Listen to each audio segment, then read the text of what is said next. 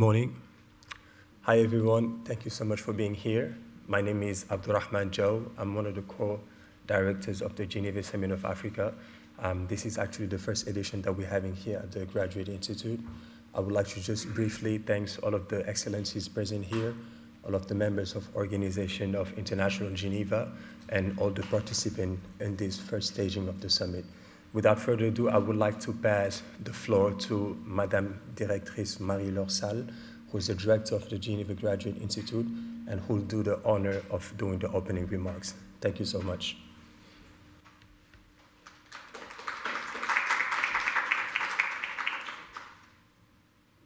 Thank you very much, Abdou. Good morning to all of you, dear students, your excellencies, dear friends, colleagues, ladies and gentlemen. Welcome, even a bit virtually on my part at the Geneva Graduate Institute. I'm very sorry I cannot be with you today, but I'm definitely with you in mind for the entire day. I would like to start with a number of thank yous. First, I would like to thank Ms. Pamela Angwech for delivering the keynote that will come just after me. I would also like to thank their excellencies, Ambassador Ka, representing the Gambia, Ambassador Angwech, representing Ghana, and Ms. Guillon, who's representing Congo today, for their presence and their involvement in this event. I would also like to thank the generous sponsors for these events, and you have the names of all the sponsors on the program. For the sake of time, I will not list all of them right now. I regularly say, and I would like to say it again this morning, how proud and impressed I am by our students. I'm amazed by their stamina, by their motivation, their initiative, and their sense of responsibility. And the Geneva Summit on Africa 2022, the first one of its type, is the result of such mobilization, such energy and sense of initiative and drive. And the program that the entire team has prepared for you today is extremely rich and highly stimulating. Again, the only thing I'm regretting is not to be able to follow it throughout the day. So first, I would like to give a big thank you to Abdurrahman and Bassi, because they were the first two ones to come and pitch to me this project a number of months ago.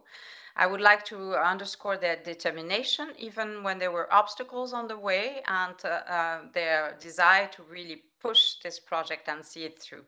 So a big thank you to you both, but also a big thank you to the entire teams of both the African Student Association and Black Conversations, who've been very involved, all of them, in the preparation for this version of the program. So congrats for pulling this through, and I'm looking forward to getting your feedback on how it went after today. Africa is the continent and the pulse of the future. It is so in a very direct and very simple sense. It is the continent where youth is. In most African countries, we know that 70% of the population is below 30. And where there is youth, there should be hope, drive, creativity, innovation, and courage. What our world needs most is indeed those things: hope, drive, creativity, innovation, and courage, because what we are in search of today, this is quite clear from everywhere we turn, is of a new paradigm. We need new solutions, and we need for that, in particular, a new, more inclusive, more resource-conscious, and more human-centered multilateral architecture. And I'm focusing on that here because obviously being in Geneva, being at the Geneva Graduate Institute, we are more than ever convinced that the types of issues that we are facing, the types of redefinition, paradigmatic redefinition that we're in search of will not happen by re-enclosing ourselves. It will happen through international collaboration, an international collaboration that we have to reinvent. The other thing that we have to be very conscious of is that this new solution, this new paradigm has to be human-centered, but human in the sense of a humanity anchored in a planet with rare and limited resources. And those two things are inescapably entangled. So the solutions we have to deliver will have to deliver solutions that will be by nature resilient and sustainable, and obviously taking very much into account future generations. Building on a rich ecosystem of social practices, of governance forms, of cultures and perspectives on the world, I strongly believe that the African continent, through its mobilized youth, has a huge role to play to help revitalize the multilateral toolkits, and through it revitalize our new paradigm, our new solutions for the future world. And obviously, following from that, I'm convinced that our students at the Geneva Graduate Institute will have to take a huge part in this, And for me today, this event that they are launching is only the beginning, and I'm looking forward to see how it evolves later through time. So wish you all a great day. Again, sorry for not staying with you, but I'm sure you'll have very interesting and rich discussions, and I'm looking forward to getting the feedback of how it all went. Have a great day all.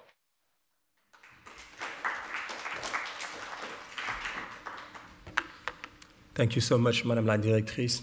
We also would like to say that we've received enormous support from the Directrice from the beginning of this whole initiative. So again, thank you so much for doing this.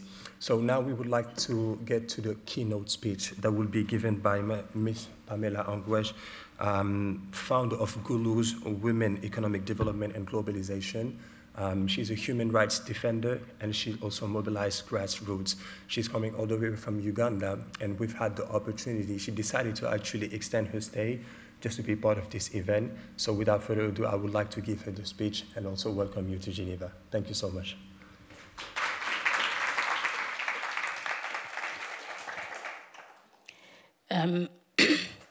Good morning. Thank you so much. I'm privileged to be here. I would like to recognize the presence of our key guests. I also want to thank Marie, Director for Geneva Graduate Institute, His Excellency Ambassador Muhammadou, Permanent Representative of Gambia to United Nations in Geneva, His Excellency Ambassador Emmanuel, Permanent Representative of Ghana to the United Nations offices in Geneva, Ms. Johanna, Member of Permanent Mission of Republic of Congo, Bastian Morad, representative of Wyss. Wyss is one of our partners that made it possible for me to be here. Organizers of this event, partners and collaborators, students, ladies and gentlemen. My name is Pamela Angwech. I'm already been introduced. I come from Uganda, basically northern Uganda, the Pearl of Africa, my motherland. I'm happy to be here. Our theme for today is Foregrounding Africa Excellence and Innovation. And I would want to draw our attention to the conference objective, which is to put forth the great stride of continent and displaying African excellence in different fields, such as health, democracy, international taxation, health, through several innovations, also to discuss the importance of forgotten industries, and also to reflect on the future of Africa. So, while I speak about Africa, I want to draw your attention to Africa Vision 2063 agenda, which talks about a powerful Africa, both politically and economically, peaceful Africa, prosperous with quality of life for its people, strengthening governance, accountability, transparency, and foundation for a peaceful Africa. An independent Africa that owns its own agenda without interference of foreign powers, an intellectual investing in its African brains and high level of scientifically innovation that is competitive. An integrated and united Africa with one voice, inclusive and innovative. An Africa with a strong culture of identity, common heritage, shared values and ethics exercised through Pan-Africanism. An Africa whose development is peaceful and people-driven, relying on potential of African people, especially its women and youth, and caring for children, full gender equality, and all spheres of life. An Africa which has a strong, united, resilient, and influential global player and partners. Finally, when we speak about Africa, it is important to note that our rich culture, endowed with beauty and nature, is what all us together. However, what are the realities of the ground in different African continents? Noting that the agenda flagship has been integrated in strategies such as networking, a modality of African commodity chain and free trade, free movement and open boundaries, among others. This has been facing implementation and resource gaps. The reality is also seen through the gaps in democratic dispensation of power through democratic processes which is not governed well, geopolitical risk factors, natural resource management, climate change effects. I think as we sit here, we can also remember Nigeria, what they're going through now with climate impact in terms of flood.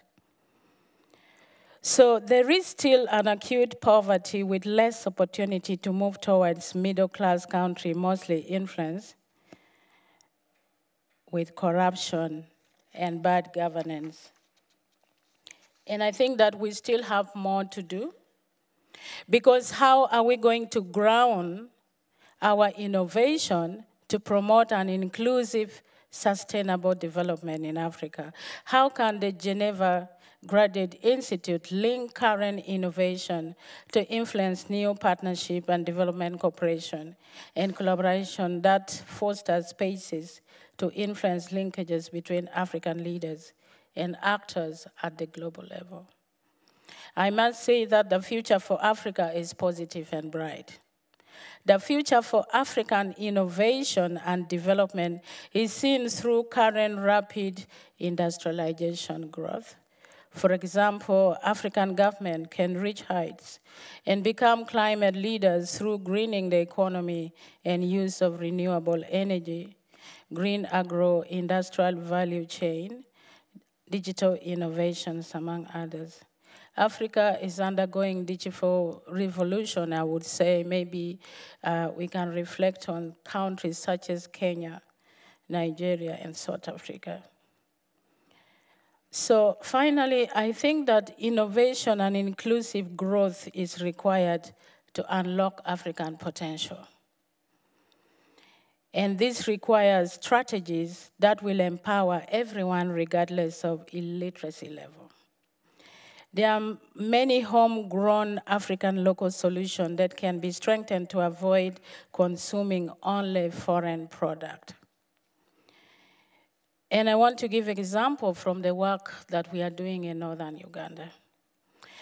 I work with women, and I have seen how we have mobilized women.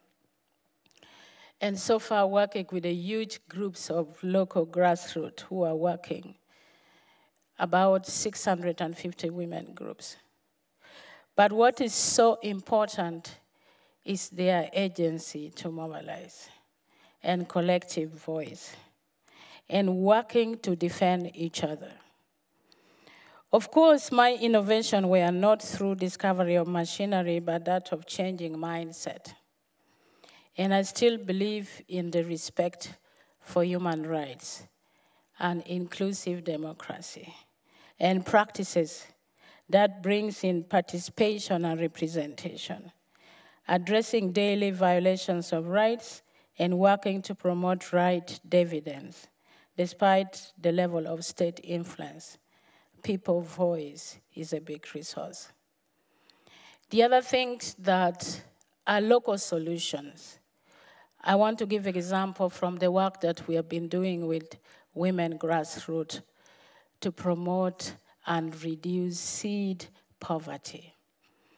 We've seen that in post-conflict environment, where humanitarian actors bring in livelihood products in the name of food security, has inflated our land with GMO product.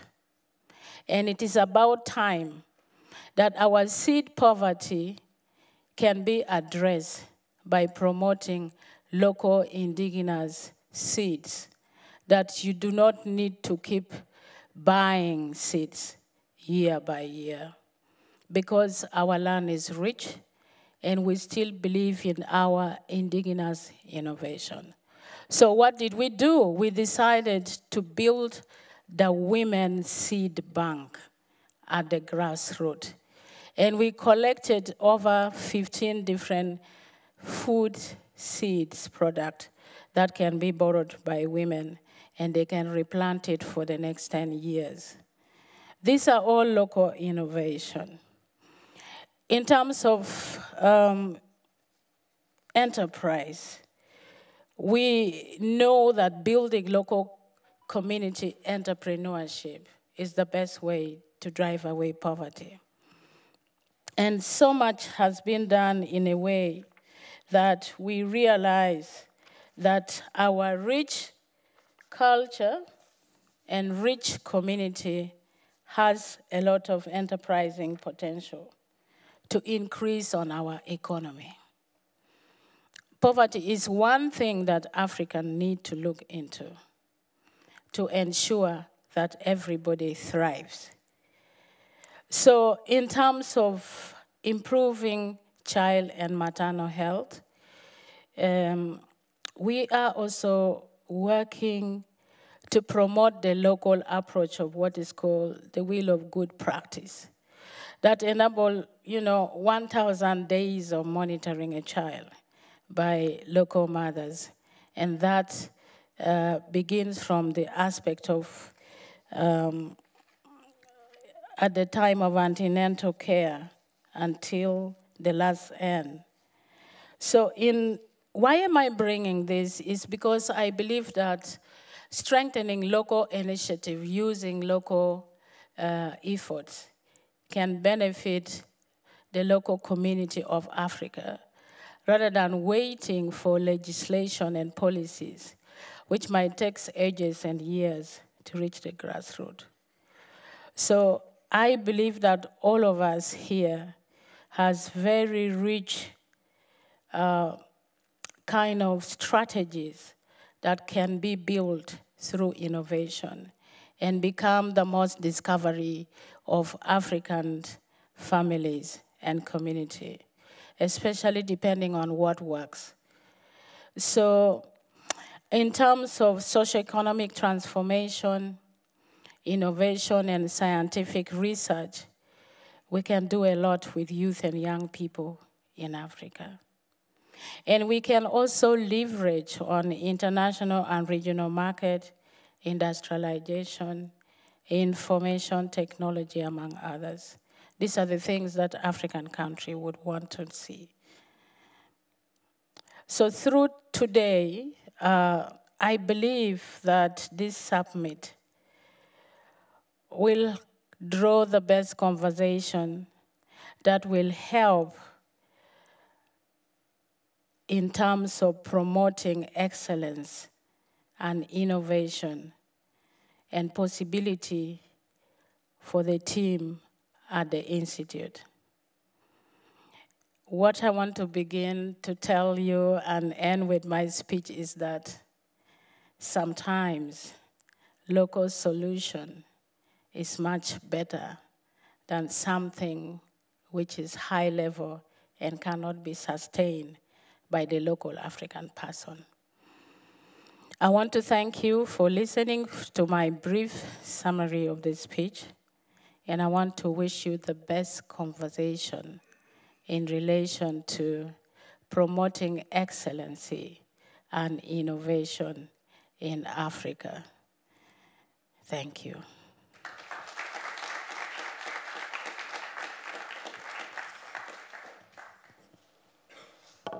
Thank you so much, Pamela. I have to say again, we're very grateful for your presence here. But thank you so much again for reminding us that innovation doesn't only take place in the digital sphere. It's something also that we have to use whether we're talking about security or whether we would like to approach poverty, but also it can also be used in human rights and bring about the change that we want to see in the continent. Thank you so much again for this and for reminding us also of the African 2063 vision that all of us are working toward to for a prosperous continent. Thank you again. So I will probably give place for the moderator Tizhe, but also the first panel that we're going to have today. And this is a panel talking about youth and innovation. As Pamela mentioned, youth are a big part of the continent. And today we would like to display excellence in terms of young people who have looked at their field so that there is a need and then push forward innovation in order to fix some of these issues on the continent. So if you can give us just maybe 2 minutes before we set up the stage and then bring you all upstairs. But please feel free, panelists, to come forward so that we'll make the process easier. Thank you so much.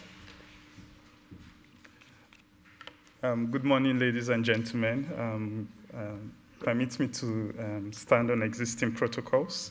We have a wonderful panel here today that represents youth empowerment, social innovation, entrepreneurship that goes to the grassroots in Africa. I would like to present in just a few words Benazir Hilali.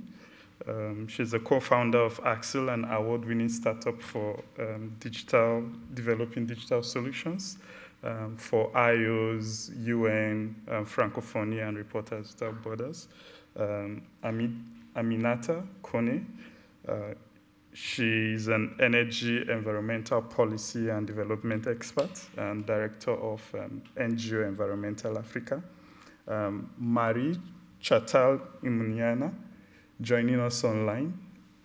She leads the Umubyebi Elevate digital health platform that supports young mothers, pregnant women, and prospective parents.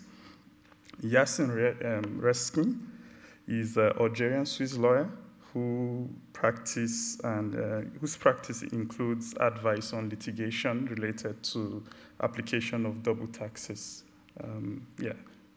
Welcome. It's an honor to be moderating this wonderful panel. And I'll invite you one after the other to make a brief statement about your wonderful job. So I'm going to start with the Yacine Rezki, please. Thank you. No, just yours. You can.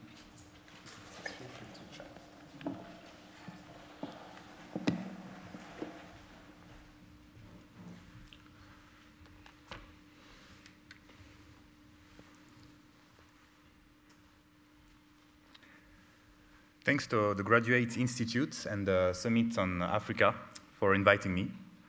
I'm really happy to be here with you today because I would like to talk about something that I think can be useful, something I hope you all enjoy.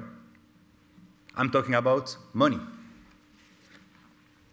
Yeah, I will do my best to make some of you billionaires by the end of this presentation. We'll see. So as you heard, my field is tax law, international tax law. But please don't leave the room. It's not that boring.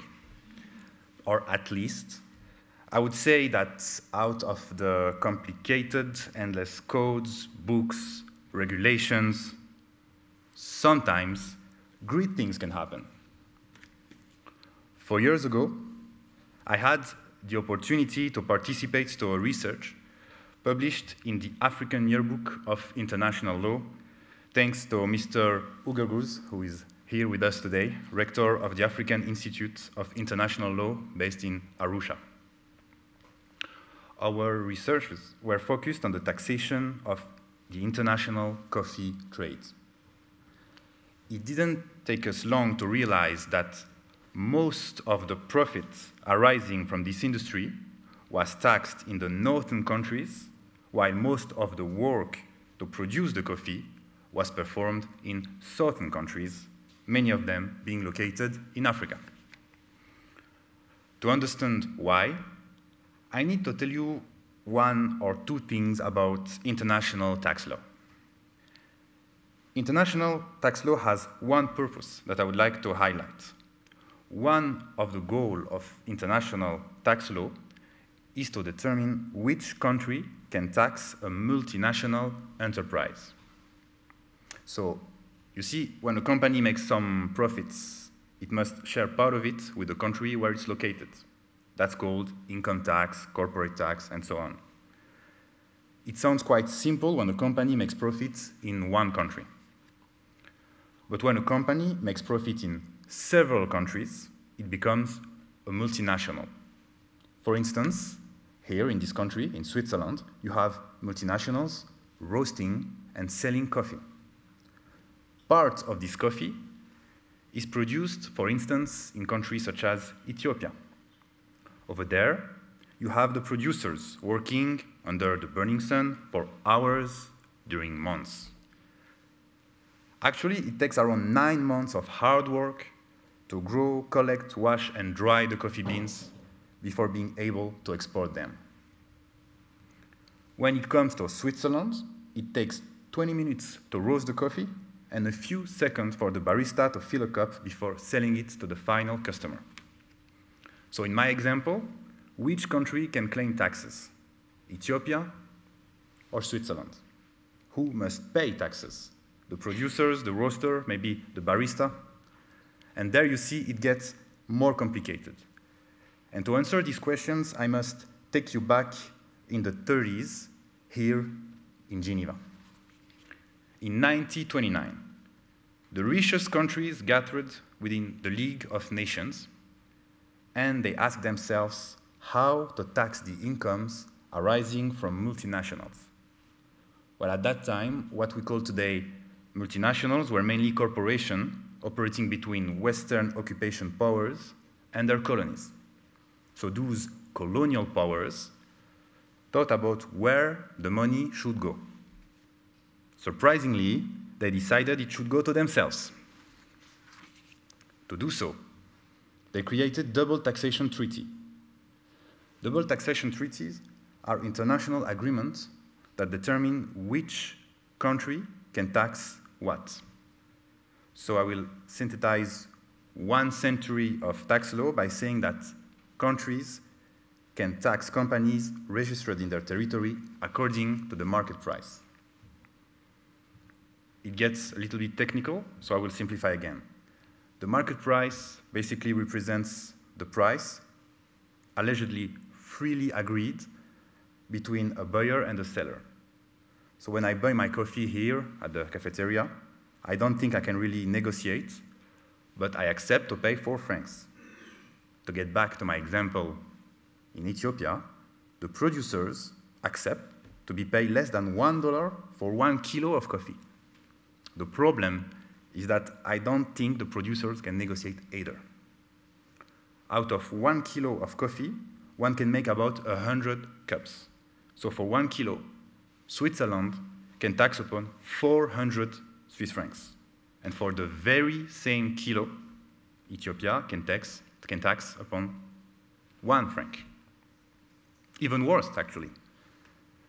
The 1 franc taxed by Ethiopia is not taxed at the multinational levels, but at the producer level, because multinationals don't have registered offices in Ethiopia. Of course, those figures and my explanations are highly, highly simplified, but it is to give you an idea about the scale of the inequality we're talking about. But there is a good news. The good news is that this system is coming to an end.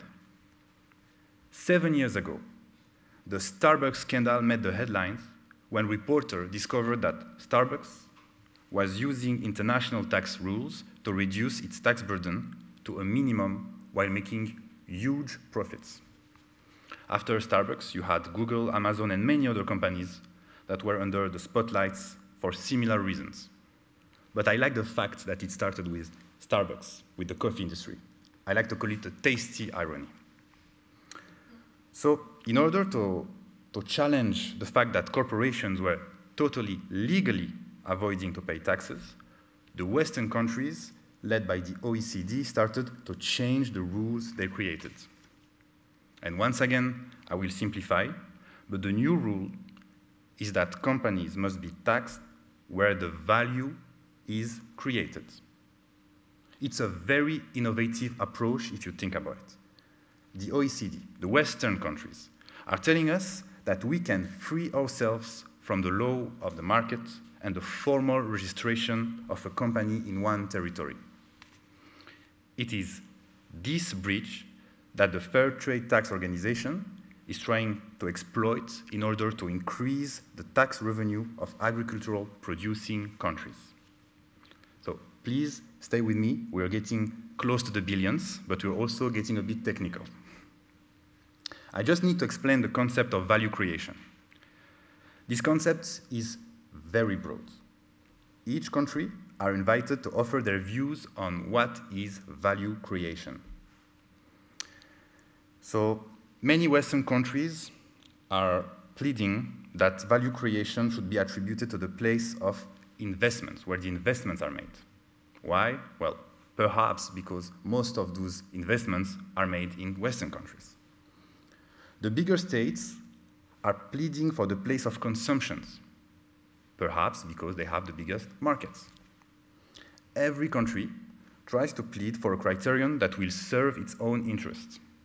Well, our organization, the Fair Trade Tax Organization, would like to offer a new neutral criterion: time.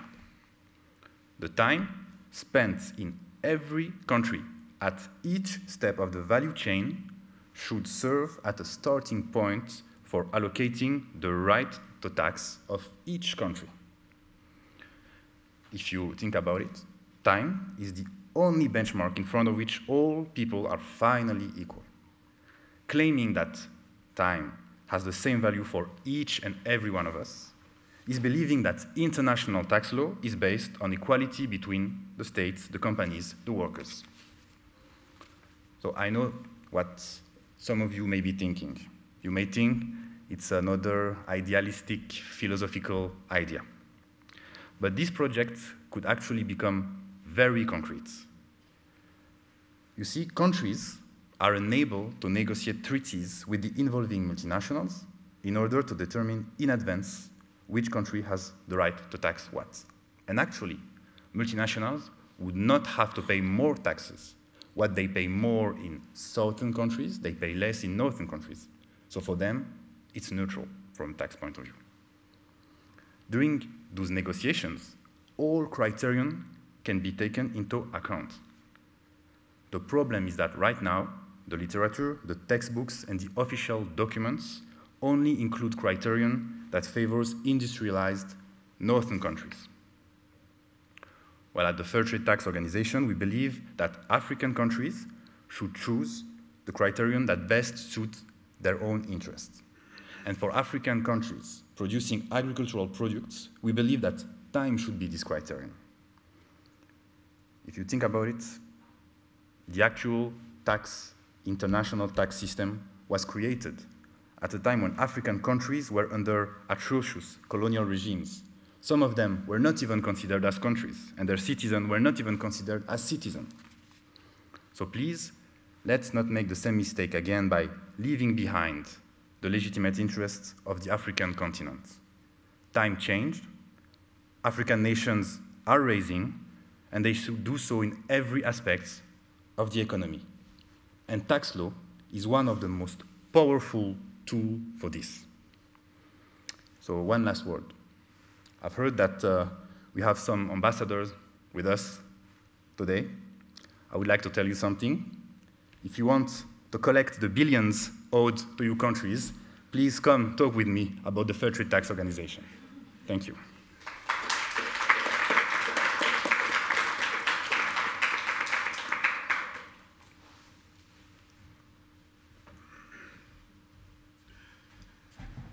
Thank you very much, Yacine, for presenting an innovative way and solution to give back to local farmers who work so hard and they are not paid for their valuable time. And some of these farmers go through a lot of healthcare challenges, as we know, that they cannot pay for, and they struggle with their families back home. You raised more questions that we are going to treat as we move forward. But now I want to take us to Rwanda, where Marie-Chantal is, where she is going to tell us about grassroots innovations that support family and prospective parents. Marie, please, you have the floor.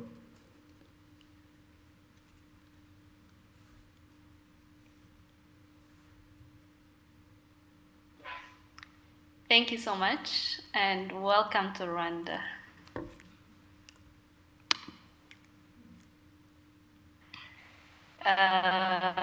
I'm so honored, and it's a great pleasure that I'm going to talk about something that really matters the most in our life, which is maternal infant health. I would like to take this time to thank the organizers of this event, the key stakeholders, and in particular the IFPMA, who have been one of the people who support youth to reach their goals. So, talking about the rates of maternal infant and underage mortality rate in East African region, that shows as follows. Rwanda, the maternal mortality rate is 248 per 100,000. In Uganda, it's 336 per 100,000. Tanzania is 500 per 100,000. And Kenya is 342 per 100,000, respectively. So specifically, sepsis, hemorrhage, hypertensive disorders, which are preventable causes, have been identified as the cause of death among mothers and adolescents in Rwanda and in the region. It is also contended that teen pregnancies in the region has also increased since COVID-19 pandemic. In Uganda, 650,000 teen pregnancies were reported in 2020 and 2021. While in Kenya, there was 40% increase in country's monthly average. Other East African countries, including Rwanda, also report the same burden of teen pregnancies to have been increased at the same period. According to Tony Baker, a World Vision Senior Advisor on Education, and Brenda Kariuki, a World Vision's Regional Advocacy Director in East Africa, they reported that in East Africa has had nearly 1 million teen pregnancies that has been blocked from returning to school following COVID-19. So this therefore calls all key stakeholders, publics and private, including donors, partners, to come together and devise amicable strategy to mitigate this health problem. According to Emmanuel Edegoye, 2022, youth innovation can help shape the future of Africa's cities. It is projected that 1.3 billion people will be living in African cities by 2050, and youth have the potential to find solutions to the continent's vast urban challenges. One of the challenges currently for this innovative youth in urban is reproductive health. This is a barrier to development of this innovative youth. And Umubyebi Elevate, through the innovation, has come up with a solution to reproductive youth using technology for this youth related to and use on the daily basis. According to Rwanda Demographic Health Survey, The increase in education for women has had a significant positive impact on decrease in maternal and infant mortality rate. On this basis, there is a need for investing in strategies that are feasible and increase the access of maternal and child health services through health education and improve health technology that will serve the population and promotion of technology-based platform for the vulnerable population in East Africa. This is one of the feasible strategy to increase access to healthcare services as it has been used to convey health messages to the majority of population during COVID-19 pandemic. So following the above notion, Umubyebi Elevate, which is a health technology social enterprise, became interested in contributing to the global issues within Rwanda, but would like to expand its work for significant outcome. Umubyebi Elevate is a digitally based platform with an aim to reduce maternal mortality and morbidity associated to pregnancy and childbirth, and to promote maternal, newborn, and child health. Umubyebi Elevate intends to achieve this aim through creating culturally acceptable health education and health promotion opportunities for individuals, families, community, and vulnerable and underserved population in Rwanda and East Africa.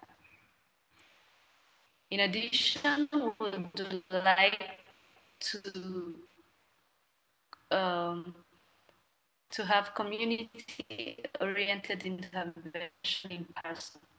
It is battery for global health and well-being of the target population through the formal survey. Can you hear me? Through the formal survey, Umubyebi Elevate confirmed that there was a knowledge deficit in relation to health, to maternal and infant health in the local communities.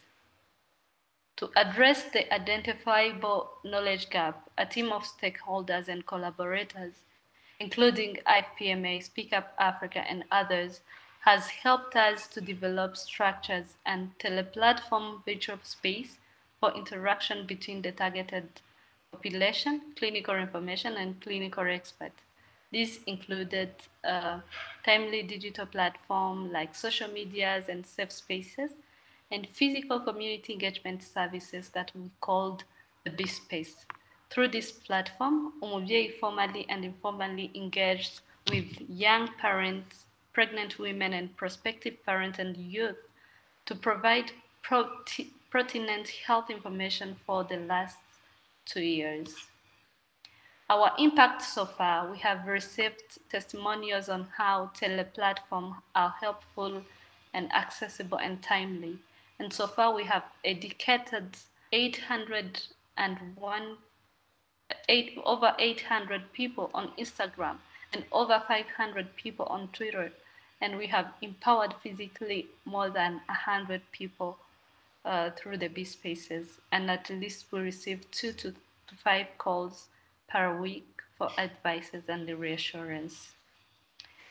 As I conclude, I would like to share with you our wish. I would like to expand this innovation, firstly developing it further by developing a virtual learning environment that will allow both a synchronized and unsynchronized learning for the targeted population intervention with clinical experts. A mobile-based application will be developed for self-assessment by the targeted population for screening purposes, chat room to answer questions and ask questions with a toll-free number. In addition, Umubyebi Elevate intends to develop a mobile diagnostic surveillance application for the use of community or health care providers who may be contacted at the community level. This application will have the capability of assessing, identifying, and initiating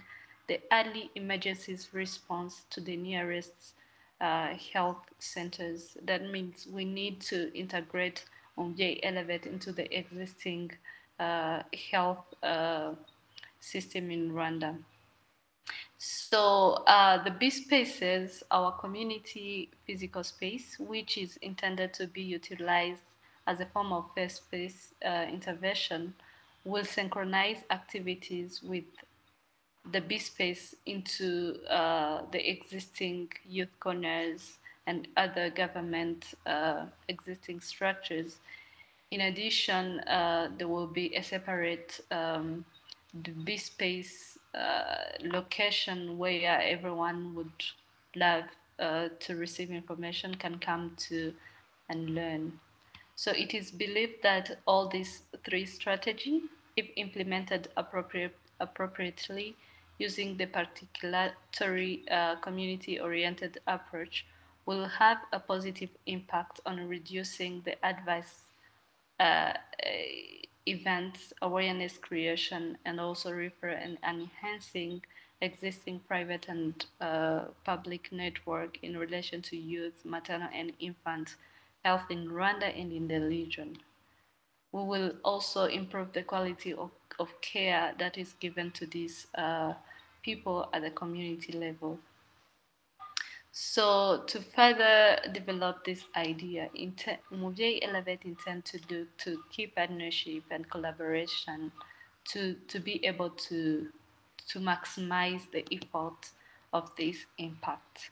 And to achieve this goal, anyone would be of a great place or of a great has a great potential to be a collaborator for this noble cause that we intend to accomplish with your support. So without further ado, I would like to conclude by saying that if we can empower youth and enable youth with innovation, can improve maternal health for community development. Thank you.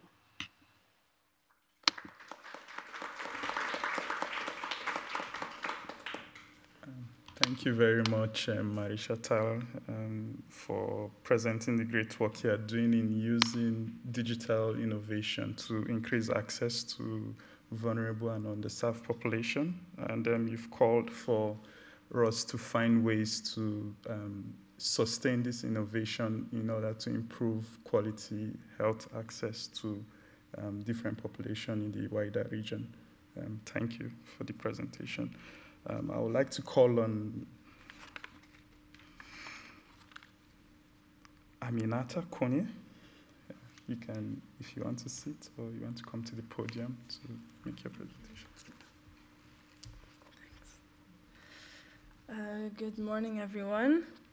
Thank you to the Graduate Institute and the organizers for having me today. So I am a director at NGO Environmental Africa. We're a young NGO founded in 2019, and I would like to share with you our approach to sustainable development. So we work with local communities to create sustainable livelihoods. So we do this in order to improve their well-being, but also to ensure the health of the ecosystems that they often depend on directly. So to give some examples, we currently have 3 main projects in Kenya. One is in Sagara, which is a mostly agricultural region. One is on Wyss Island, which centers on the blue economy. And one is in Joroi on Maasai land, where livestock is absolutely very important. And so in all 3 of these cases, the local economy is inextricably tied to the health of the local ecosystem. When I say that we work with these communities, I really don't say that lightly. This is a concept that we try and push to an extreme. We believe that communities are best able to articulate the problems that need to be defined in the first place, that need to be addressed in the first place. We also believe that the solutions are basically always present in the community already. They might be dispersed among many people, they might not be recognized as good ideas, but they are there and they just need to be unpacked. So what we do concretely is we draw on the African tradition of storytelling, of verbal exchange. So we go into communities, we spend a lot of time there, we visit homes, we listen to many life stories and visions for the future. And most of all, we stimulate conversation between members of the community, from local leaders to young people and everyone in between. And by doing so, we can package this into a proposal for a way forward. We present this proposal, we get feedback, we hear feelings it evokes, it might spark new ideas. So we go back to the drawing board, we adapt it, we present it again, we get feedback, etc., until there is a plan of action that the community stands behind. This is also the stage at which we talk organization. So what organizational structure or groups are relevant to put into place for this to work if the community is going to take ownership of the project. We discuss what roles and responsibilities need to be assigned. And it's also only at this stage that we talk about the role that we will have as Environmental Africa in the project's implementation. And compared to many intervening NGOs, this might be quite a limited role or seem like a limited role. There are, of course, often questions about fundraising, but just for startup capital to get the ball rolling. And most of all, where we are asked to accompany communities is in this organizational side of things. So how do we have a functioning structure in place? How do we make sure that we work together efficiently? And how do we make sure that we can keep this going in the long run? So this is a process of co-creation, but I would go even further and say that really the community designs their own sustainable development project. Our role is to facilitate. It is to kickstart something. And what we really want to do most of all is create momentum, is to leave people with a sense of, I can do something, and I know what I want to do, and I know where to start. And once they start, we are there to follow. We follow up very closely. We help to change course where needed. We intervene where asked. We look at what does and doesn't work. And we do this for long times. Our monitoring periods are open-ended. We would much rather dedicate a lot of time and resources to very few local projects than have many projects sort of for the sake of it and not be able to see them through in the way we would like. So in the context of this approach, it is very relevant to talk about youth. Youth is, of course, extremely important. We can say that Africa was partly built on the souls of young people. Think of Lumumba, think of Sankara. We can learn from these figures from the past, and we can learn how to create new conditions that allow youth to contribute in a creative and an active way to tackling some of Africa's current and future issues. What we try to do is engage youth as citizen journalists or citizen scientists, or really any role that they might be interested in. And so they report to us, not just potentially on the progress of the project, but on any developments or analyses or ideas that there might be related to the community, related to the natural ecosystem. So these can be social issues, economic, cultural, biodiversity conservation, ecosystem restoration, really anything. Something that we're now starting to see the potential of as well regarding youth is cultural entrepreneurship. This comes directly from an experience we had working with a women's group called Marie-Laure. They were founded around a shared love for traditional music and dance and feeling like their kids weren't interested in this, and so they just do it together. And one of their wishes was to record their music and to organize an event where they could perform, where they could sell their music. And kind of to our surprise, local youth got involved in organizing this, in booking studios, producing music, creating promotional material, distributing invitations, etc. And so it was really nice to see that young people were helping these mostly older women to bring traditional music and dance to a new generation. And if you look at this against the backdrop of a structural lack of jobs, we felt that maybe cultural entrepreneurship is something that is worth exploring further. And so this is something we're looking into now. what I'm trying to get across when I say all of this is that listening is very valuable and it's insightful. There are, of course, great people who have understood this and internalized this. Madame Angwech's work is a great example of that. But more often than not, and especially in the biggest international development players, deep listening is an innovation. And beyond this being innovative or not, I think this is a question of dignity. It's a question of empowerment. It's a question of project ownership, of collective action. And so if there is one thing that I would really love for you to take away from this, is that there is power in asking someone, where do you feel you are at right now in your life? Where would you like to go? And where do you feel I can most meaningfully help you to get there? Thank you.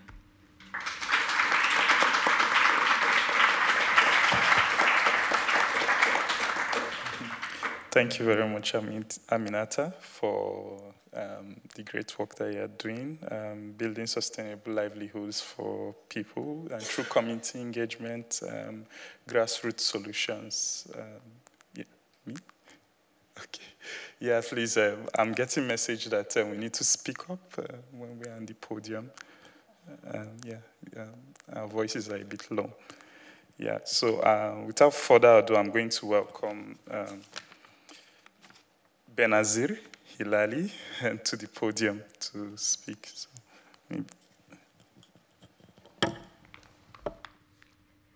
Thank you very much. Can you hear me correctly?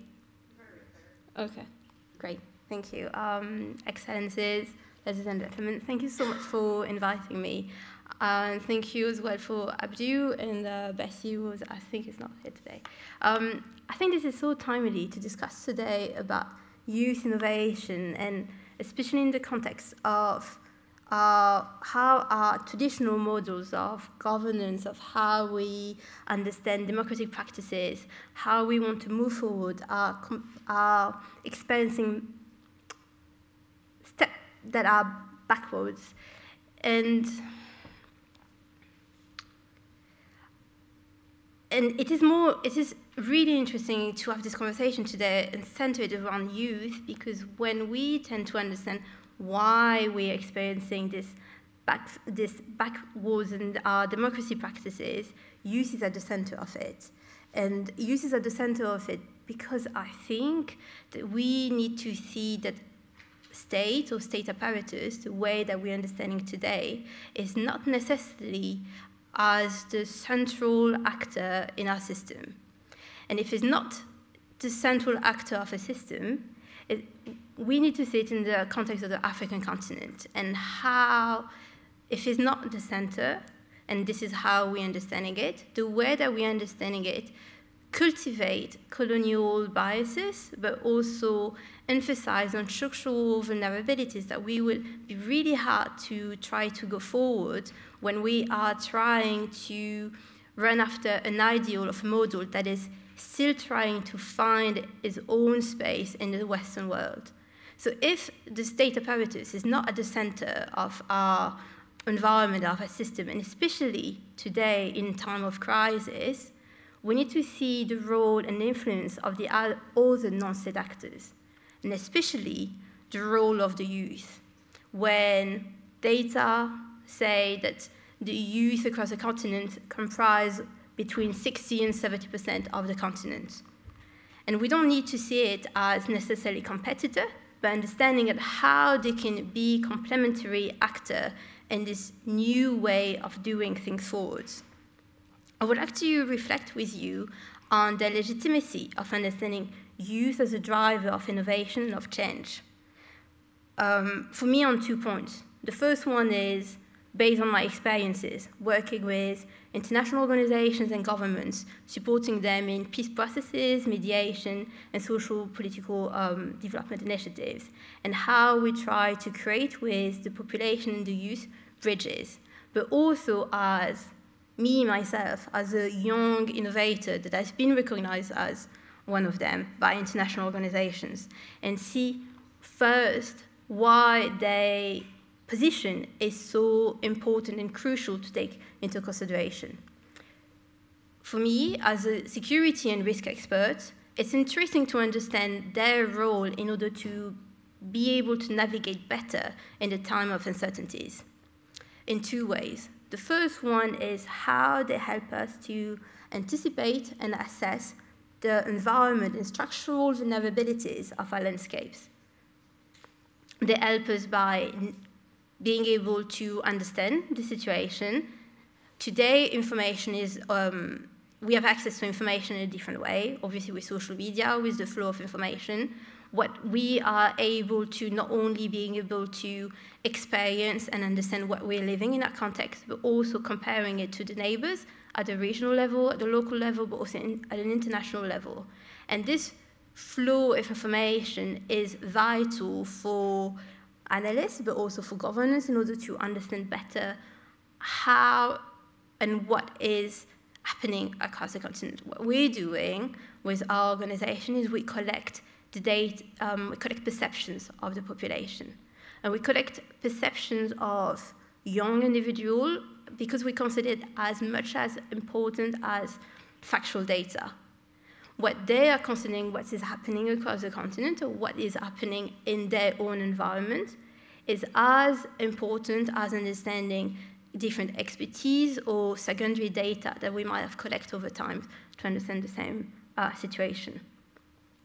It's not just that they can help us to help and assess situation, but when a crisis or a situation arise and happen, their force of mobilization is incredible.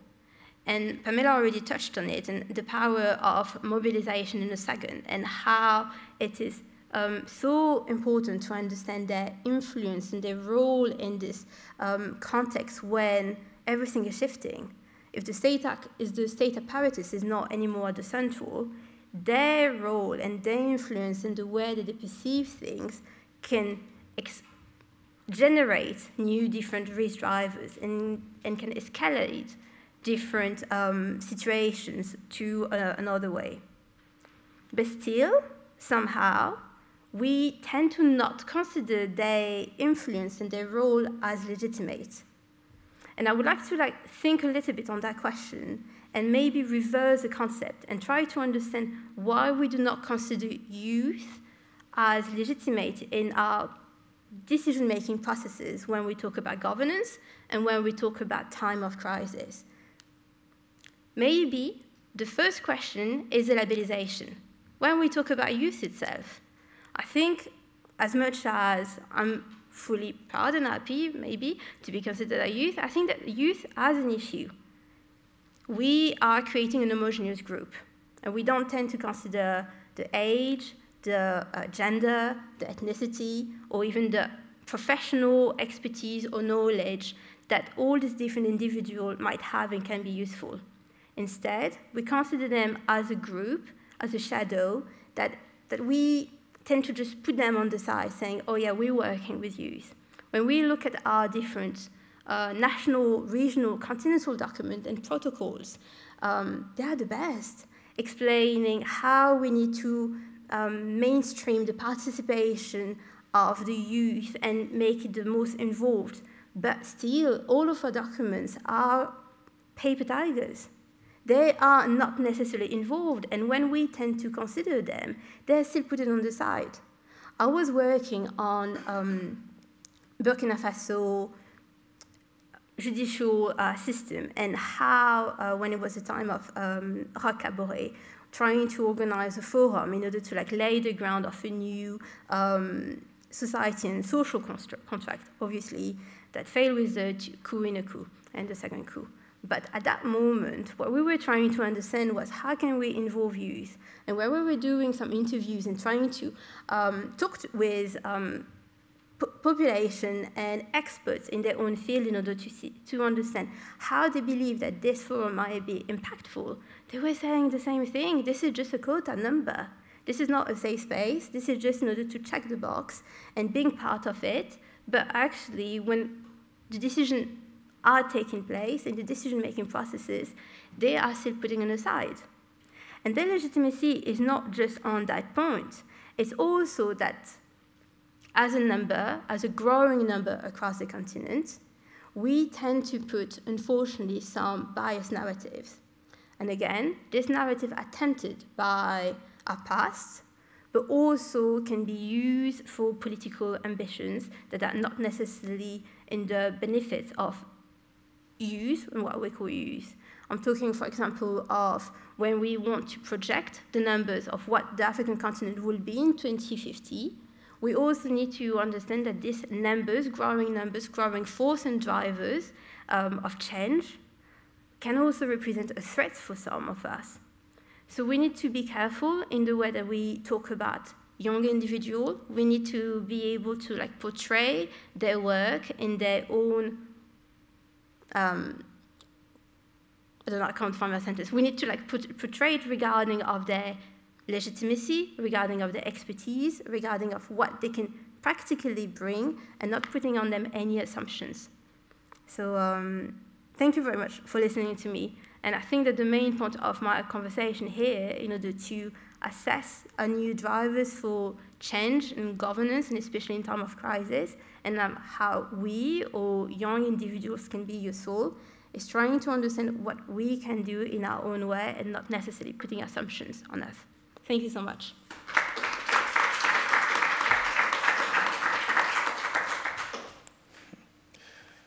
Thank you very much, Benazir, for you posed a lot of questions. You're challenging the status quo, the global north-south dichotomy, and why is the global south trying to fit its own innovative model into the global north? And you are raising the question of why is the youth always in the shadow? Why are they not mainstreamed?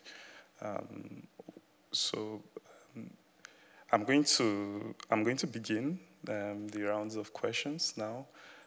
For those that are online, you can post your questions, and we'll treat them accordingly, and we are going to take questions from the audience. So my first question to the panelists will be, just beginning from where Benazir stopped, is about collaboration and building network, and how do we mainstream youth? How do we bring them to the forefront? Because every time it seems like we represent youth as to fill a gap of diversity, to say, oh, the youth is involved. So we tend to use this word called collaboration instead of mainstreaming their innovative ideas. I'm going to begin with Yacine. Please. So for me, maybe one of the key would be decentralization. Switzerland is a federal state, and it's very interesting to see how the youth can have some power in the smaller communities, such as the municipalities, what we call the cantons. They are the small states that are part of Switzerland. And what I see is that you have some youth association that can have an impact at a very local level. It would be way harder for them to have the same impact in the capital, in Bern. But if you take all those small associations acting in their local level together, even if they are not coordinated, they have an impact at a federal level. So my answer would be decentralization. Thank you, Yacine. Marie-Chantal?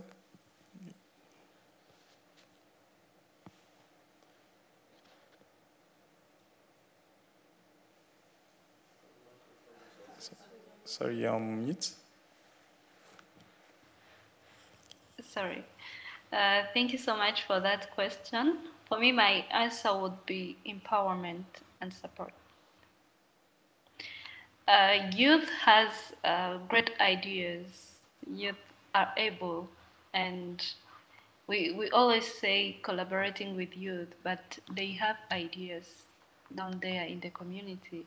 If we can empower them, support them, that will be one of the things that I think they need for now, because ideas are dying in the community because they don't know who to approach, who to collaborate with, and sometimes when they're starting up, like when it's a startup, then it's a challenge on its own.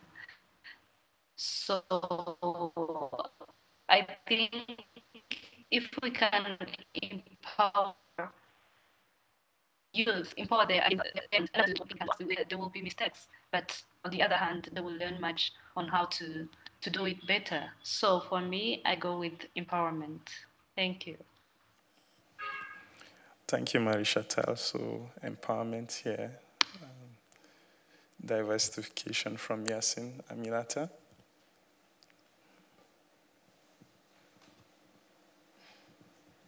How do I turn it? No, you don't have to turn it on. Oh, I don't. Okay, great. Yeah, thanks for this question. My views are very aligned with what has been said. I very much believe in the power of the local. I do think that we need to be wary of not tokenizing youth by lumping them all together and doing one maybe focus group, and we don't really know who composes it, and we say that we've worked with youth. And so I would say that we need a multiplication of local actors. That way you humanize people, local organizations who know the youth that are involved, and we need to find ways to consolidate that information so that we have meaningful but detailed reports that we can send back to whether sponsors, actors in governance. But I think it should be a bit like Yacine said, decentralized. I want to see a multiplication of local actors doing this work rather than one big organization trying to tick the right boxes. Thank you very much, Aminata. Benazir, please. Thank you so much for the question. I was reflecting while we were talking to answer it, and I would say, I think it's a mix between your different answers. When we talk about decentralization, especially across the African continent, I think that we obviously have faced like different hurdles in putting in place efficient instruments and mechanisms. But in the same way, the hybridity of our systems make it more fluid in the way that if the state apparatus have failed in a certain way to be able to develop across vast territories, there's been systems that are already there, and we need to acknowledge the hybridity of it and the fluidity of it. And so we need to legitimate this different presence. And so we need to legitimate the role of the youth and the population and how we can potentially collaborate to make our public services or our different structures and mechanisms more efficient while working with them because they're already there. So yeah, thanks. Thank you very much, Benazir. You raised the question of legitimacy. We have empowerment on the table, decentralization, local participation. So these are tools that we need, and who empowers you? Who gives you the legitimacy? Do we have the legitimacy to do what we need to do? And the question now goes to how do we equip ourselves with the tools that we need to carry out these things that you've mentioned so far? So I'm going to start from the last speaker, Benazir. Thanks. I think it's in two ways. The first is by the fact of occupying this gray zone already, the absence of formal form of powers and influence there make it legitimate. But in the same way, youth or these groups that we are talking about are not necessarily accepted or legitimate at the global sphere. And so maybe we need to equip them and understanding how they need to be equipped in order to be able to compete on this global level.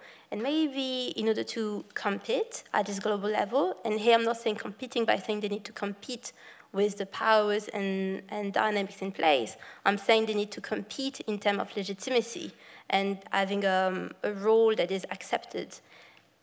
Maybe there, in order to do it, we need to better understand the status quo, and we need to better understand as well how the system is structured and the biases and stereotypes that are putting in place. Because it's really, and I think it's great to talk about empowerment, and I think it's great to be able to see all these different works that have been done. But if we do not necessarily talk the same language, and if we do not necessarily have the same understanding of expertise, then we are competing in two different grounds and in two different spaces. So yes, it would be how we can build these bridges and trying to identify them practically, and then we can move forward. Okay. Thank you, Benazir. Aminata, you want to come in? So I think it's not so much a question of how do you make yourself legitimate, it's how are you perceived. It's simply deciding to see people as legitimate because they are, because they live somewhere, because they are affected by the issues that you're talking about, that you're trying to address. The opinions count.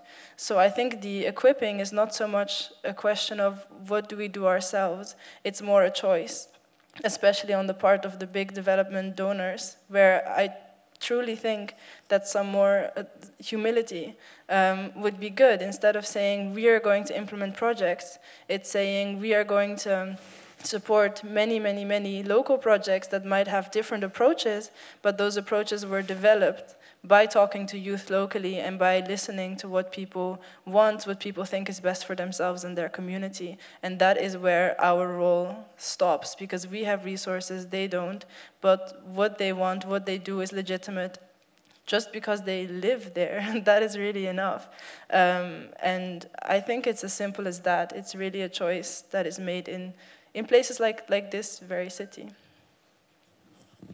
Thank you, Aminata.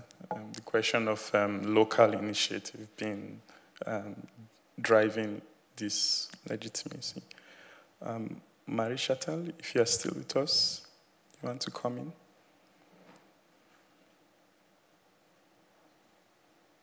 Thank you so much. I think what they have said, I'm not. I second their ideas, because if we are to bring up youth, we need to work with them. So one thing that maybe I can add on is to engage youth in policy making, because they are the next generation, they are the next leaders, they are the next policymakers, they are the next big leaders of the government. So if we can engage them in policy making, I think that will be an added value for whatever we'll do to empower them. Thank you. Thank you, Marie-Chantal. Yacine? Well, I believe that civil society is extremely powerful, even in autocratic regimes. Victor Hugo once said something like, the people are like water. They crush themselves against stone, but at the end of the day, water wins. It was something like that. I think that the youth can, not only by participating to great projects or not even by participating to politics, but by choosing the way they live, they are changing the society. The way they consume, the choices they make day to day, by this simple act of life, they have an enormous power. And then, of course, it's even better if this enormous power reflects in politics and in the decision-making process. But I'm not sure that it can be controlled, actually. I think we can try to give some indication about how to proceed, but things just happen by themselves, by the power of this civil society that has this power just because it exists, because you have all these young people choosing new way of living, of consuming, and I think this could change more than any great political project. Thank you very much, Yacine, for that insight, and thank you for your responses. We are going to engage the audience now. If we have a... Okay.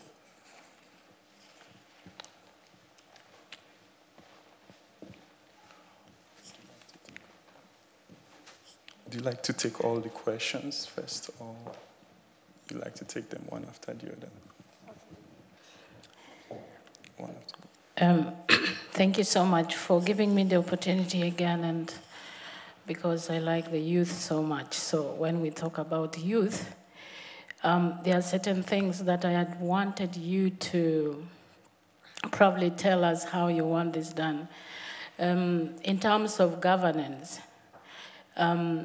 in terms of civil society engagement, in where I come from, the civil society is facing a lot of shrinking spaces, and the youth has seen as threat to every development. There is already a pooling of power because we seem to have the highest population of youth and young people, and the youth engagement and movement and mobilizing seem to be a threat. So we also need to link the youth conversation with political dispensation for them to take over powers and make decisions for themselves. I wanted to ask Mr. Money, the one who talked about tax. Especially the problem is sometimes not just the empowerment, it's the access to resources and market. And the question should be, who is holding this power? Why can't you sell freely? In some situations, the youths are given skills, opportunity. You talk about coffee. In my own country, we grow coffee a lot. And young people seem to be having access to grow coffee. But what is happening with market? In terms of when it comes to import, export, is not for everybody. There's a specific group of people that investor comes. The latest story with Uganda you should have heard, where only one investor is supposed to buy all the coffee from the country. You're not supposed to sell to anybody else. So access to market and opportunity is one burning issue for youth and young people. How do you anticipate and what has to change the way we do things? Maybe there is other option. Thank you. Thank you very much for the great questions. I think we'll take the question on the shrinking space for the civil society, then we'll go to the access to markets and with Yacine. So we start with the shrinking civil society spaces. So anyone can start. Thanks for the question. And I think that what's happening as well in Uganda with young opposition leaders as well that are trying to compete and also like propose alternatives is crucial, and we need to like understanding more as well. It's not just in Uganda, it's everywhere. How the space, or say space for political engagement is shrinking. And it's not just shrinking, it's overlooked. And we might feel like it still exists, and we might feel it's growing, and we might feel more and more conversations are happening on the side of big events, but still other recommendations taken into account. So I don't know how this is a question, but for me it is more like as a fact. And we need to understand why, and we need to understand how.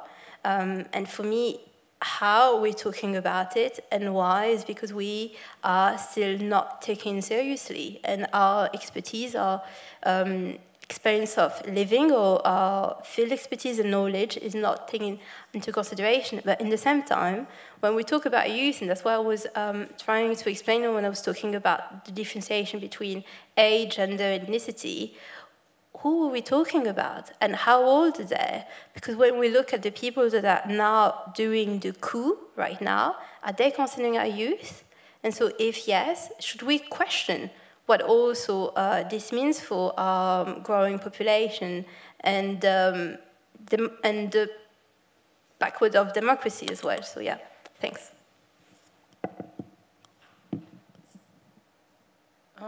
Perhaps I don't mean to sound like a broken record, but I take it back to the local, because a lot of the times this pressure, this shrinking space, these threats are in many ways at the regional or national level, where it is very visible, where the threat perceived by the powers that be is largest. And so as youth, as people active in civil society, this is not only discouraging because you feel like your efforts might not be paying off, and there's pushback, but it can also be dangerous, even sometimes with people fearing for their lives. And I truly believe very deeply in the multiplication of efforts on a small scale. And I think there are benefits to saying maybe we're going to scale back a little bit and focus on a smaller geographical perimeter. Because when you do that, when you start there, always with the objective of large-scale change, obviously. But when you start there, you see results faster. It can be energizing and revitalizing to keep going. And if we do see this happening in many, many, many places at the same time, then something will shift. And like Yacine said as well, all these small efforts, they add up. They sort of lead to change that might not even be really perceived. That is just through a change in how things are done, in how we consume, in what we choose to produce, in the where we choose to sell our products to or buy our products from. And so, to me, this is in a way, the safest route to go if you feel that on the national level you're not booking results and your work is even threatened, but you still want to keep going. Maybe a few comments about the market. There is no free market. The market is not free. You cannot decently go to a producer and tell him, look, I cannot pay you enough for you to live because, hey, that's the market, that's the stock exchange in London or New York, free market, sorry. No, that's not possible anymore. And actually, tax law enables countries to free themselves from those old laws of the market. I can give you an example. When you pay something with your credit cards, most of you, part of the money that MasterCard make goes to India. MasterCard doesn't have any offices in India, but India was able to plead successfully that the computer databases used by MasterCard to enable the transaction process was part of the value creation of the company called MasterCard. It's a very famous ruling in India. And now, because of that, because of this political will, India is able to collect part of the tax owed by MasterCard. I think it's time for the African countries to consider those possibilities and to realize that the old laws of the market are being changed, but by the one who put them in places, the Western countries. And there is a huge opportunity to free not the producer yet, but at least to start by freeing the countries from the laws of markets.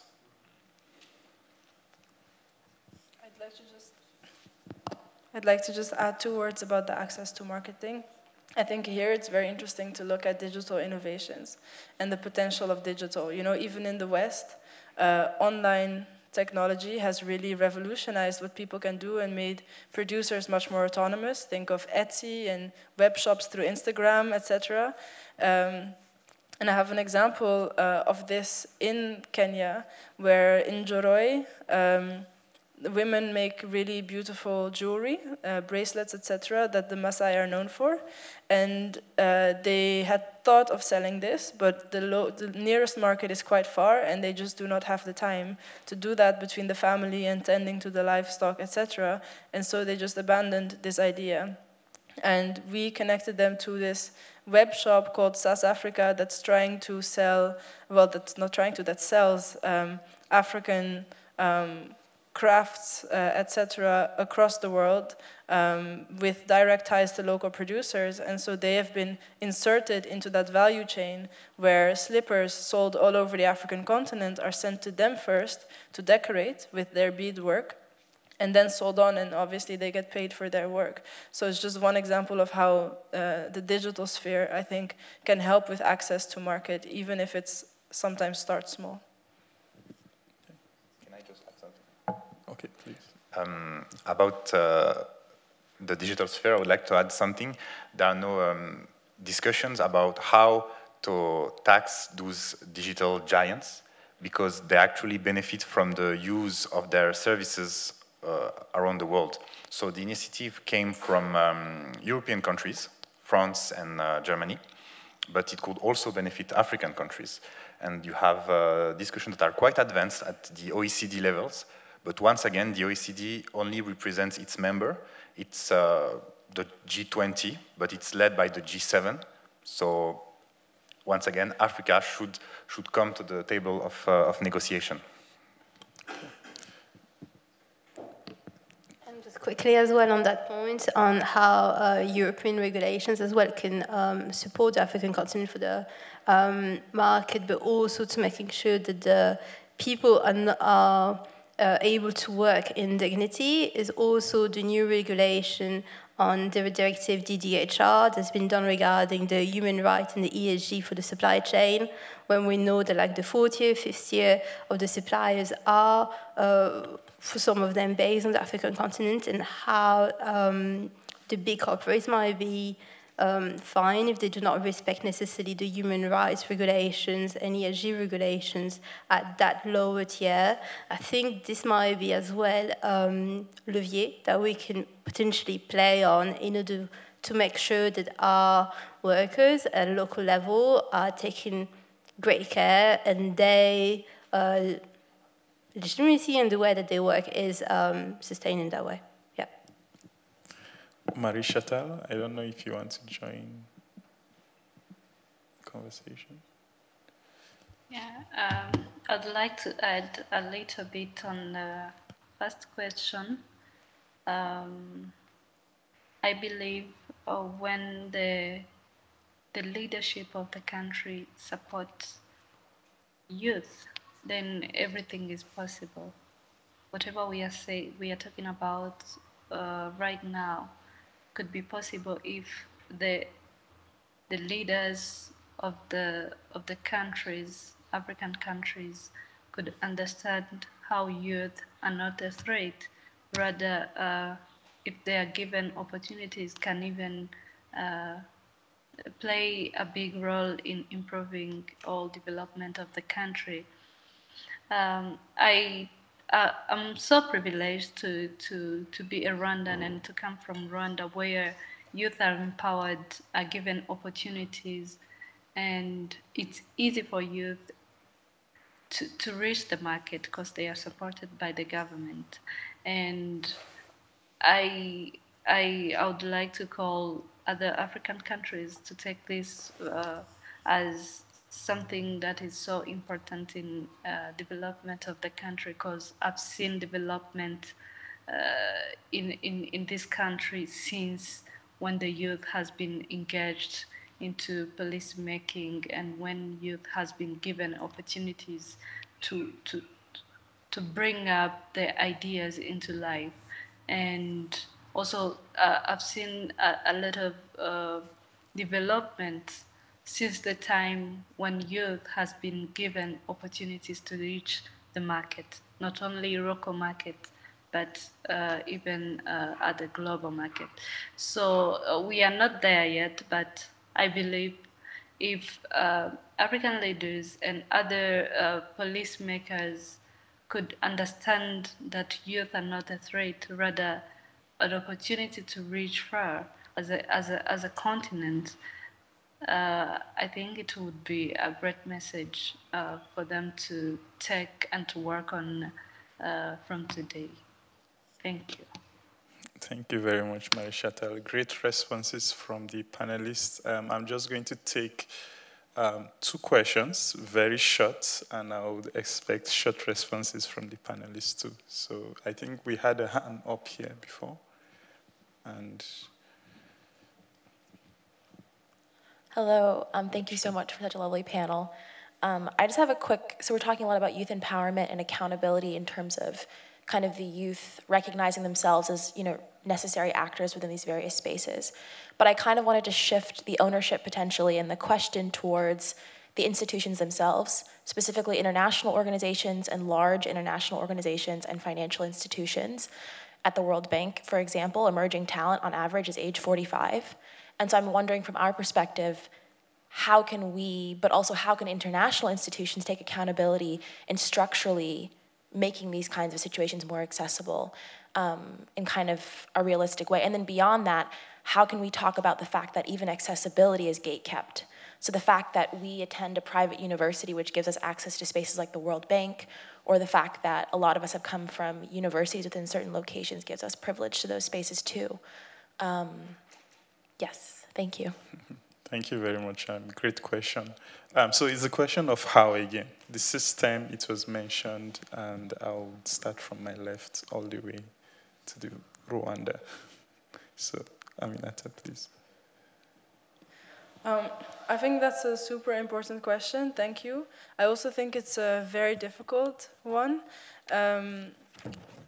because we're talking about big organizations, and big organizations are hard to change.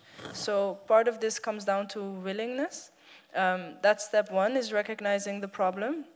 I think there are many, both internally, like the example you mentioned, and externally in the work they do, even in the criteria used to monitor and evaluate the effectiveness of their work. So there needs to be a recognition of the problem, then there needs to be a choice to address it, and then there needs to be a whole process of putting that into place. And when we're talking about such big organizations, I think, and structural issues, I think this is only something, unfortunately, that's going to take time. Some things are maybe easier to change than others. Hiring policies are very important, criteria. I think that even beyond the sphere that we're talking about, the privilege of going to certain universities is something very toxic in a way. And I think there are small steps that can be taken in that regard, but the leadership needs to be willing. And with time, hopefully, if those things are changed, leadership will change as well, values will change, and that can speed up processes of real transformation.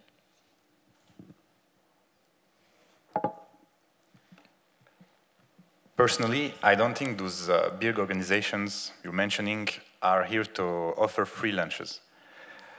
So, when they offer their help, it's not free. And usually they ask the countries to change some regulations, and sometimes there is a political agenda.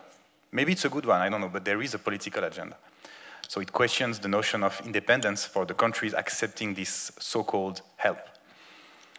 That's why I prefer the fact that African countries, and all the countries actually, can be autonomous and can collect their own taxes, have their own money, and defend their independence.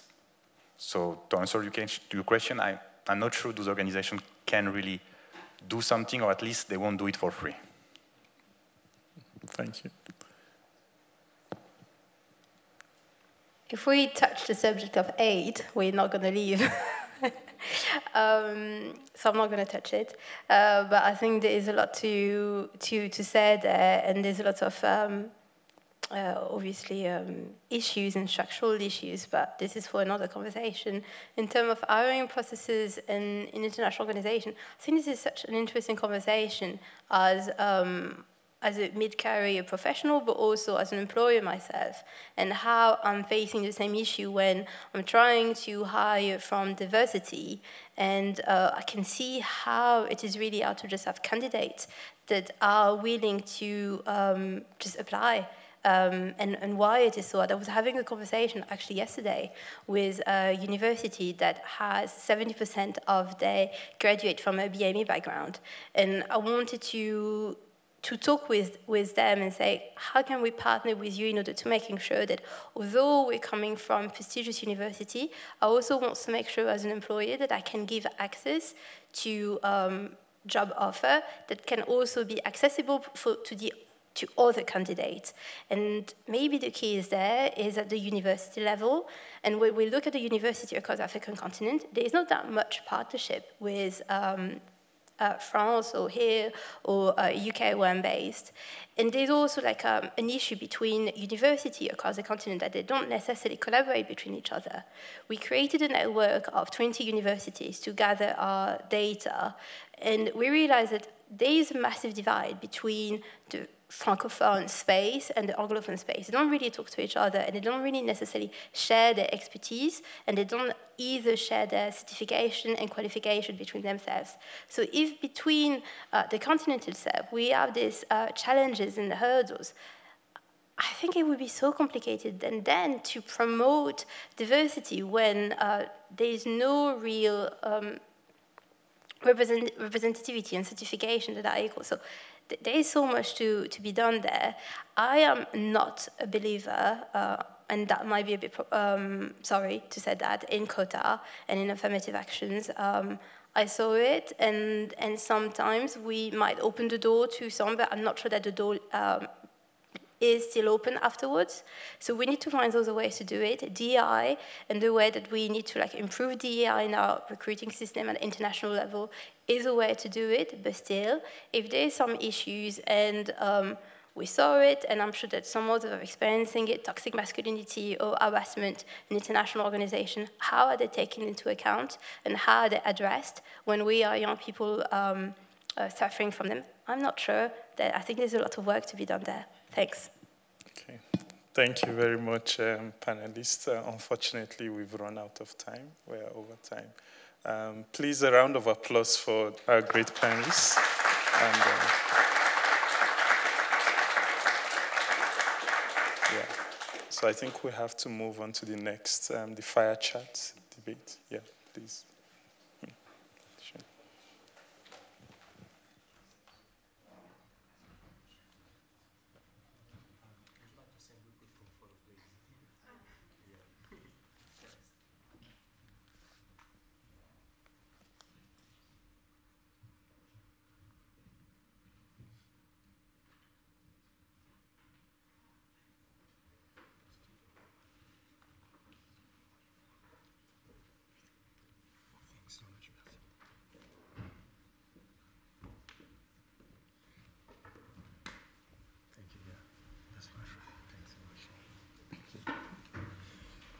Thank you so much, everyone. I think this is a great segue, actually, to the next fireside chat that we'll have and talk about how we can actually create an environment on the continent that is enabling for innovation.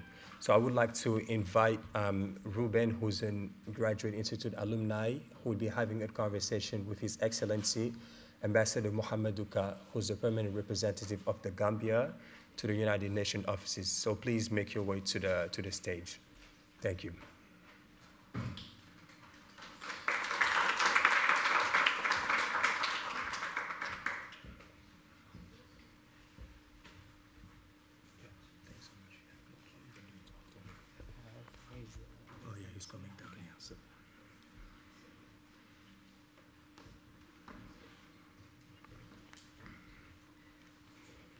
Hello, everyone, and welcome, Professor. It's a pleasure to be here today as we have the fireside chat with Professor Muhammadou. Welcome very much. As Abdul has mentioned, my name is Ruben, an alumni of the Institute, but also now back as a student doing a PhD in international economics. And it's amazing the kind of conversations we are having here. I think since we started, we've had a lot of interesting themes around many things, which I will not try belabor. But I think what has been, very interesting as I listened is hearing some convergence going around solutions, which is great. Not blabbing so much on what the problems are, but also around the issue of localization and taking ownership for Africa and by Africans. And for this particular fireside chat, we'll be speaking about the topic of excellence and innovation. And Professor and Ambassador will really help us to think about how to nurture and support the next generation of African innovators as we think around the topic of innovation. So I'm going to do a brief intro, and then I will introduce our professor to give us some remarks, and then we can go on to hearing some questions and having a discussion. So His Excellency Ambassador Professor Muhammadou is the Ambassador of the Republic of the Gambia to the Swiss Confederation and the Permanent Rep to the UN Office in Geneva, the WTO, and other international organizations in Geneva. In the past, he has served as the chairman of the Africa Group of Ambassadors in Geneva from 2021 to 2022, and currently, he is the Vice President Africa at the United Nations Human Rights Council.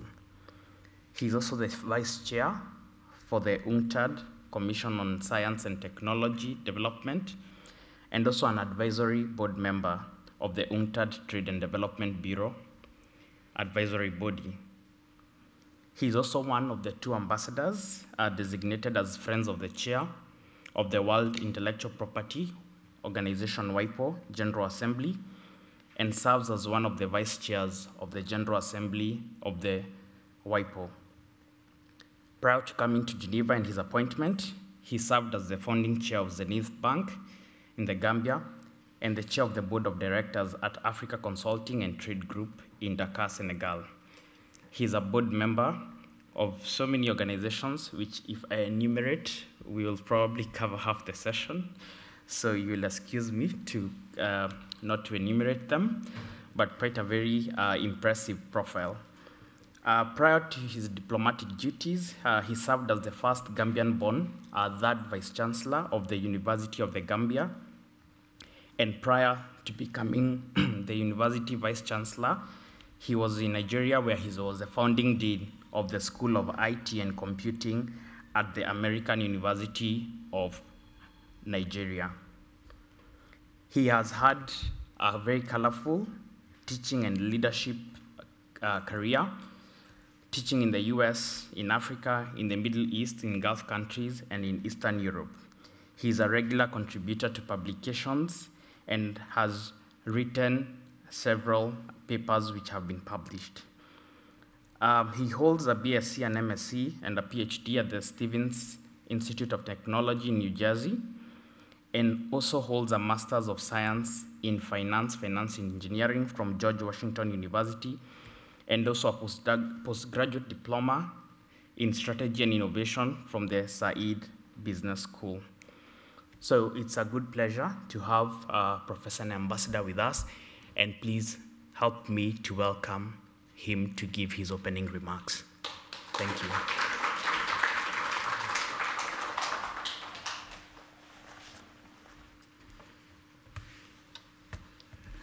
Good afternoon, and thank you so much. With that, I don't even know what to say. I wanted to just give a backdrop of some of the thoughts I was jotting down before I joined you here this morning, and I listened attentively to the very insightful exchanges earlier. One of the things that I wanted to say is innovation facilitates new solutions with transformation ability to accelerate impact. Innovation, in my view, is a key differentiating feature that defines long-term sustainable impact. And the underlying word for me is sustainability, especially when it relates to our continent, Africa, and the Global South. Transformative approaches to accelerate the attainment of national, community, regional, and global targets, such as the SDGs. In my view, we can only attain and accelerate the SDGs through innovation, but not only innovation broadly, but frugality of innovation in our context.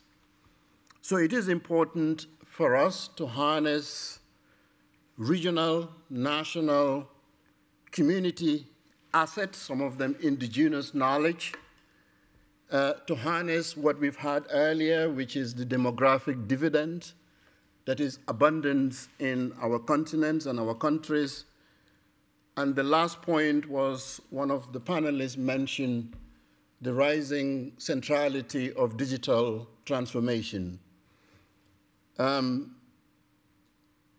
It provides us with lots of opportunities, but again, lots of challenges in the innovation space, but one that must be taken as a priority as part of harnessing these regional assets and platforms. On the digital transformation and linking it to innovation, the centrality of access, affordability, adaptability, and provision of quality solutions. Innovation, if appropriately managed, it, in my mind, can reduce inequity gaps and also facilitate increased access to essential services, as well as opportunities. It also facilitates for our countries, if we're responsible with it, to ensure that we do not incur the cost that the countries of the North would incur in the innovation space.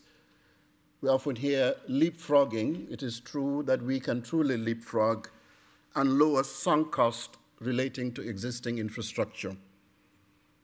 So for Africa and the Global South, we also have an opportunity in the innovation space which the North do not have, which is in the space of our countries, we are less structured when it comes to the regulatory environment, which we can exploit to quickly deploy innovative solutions for immediate impacts. So there is a lot of importance that innovation can bring for us. For Africa, in my view, what I want to submit to you is innovation for development, with opportunities to provide sustainability and impactful solutions to rising issues that our continent and the Global South continue to be confronted with. Most of our countries are far behind in attaining the SDGs, and I believe digital and innovation and emerging technologies can get us there.